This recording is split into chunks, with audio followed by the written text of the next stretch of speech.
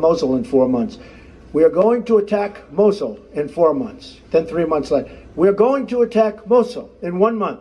Next week, we are going to attack Mosul. In the meantime, Mosul is very, very difficult. You know why? Because I don't talk about military, and I don't talk about certain other things. You're going to be surprised to hear that. And by the way, my whole campaign, I'd say that. Right. So I don't have to tell you.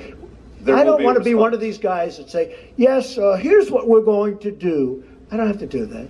I don't have to tell you what I'm going to do in North Korea. Wait a minute.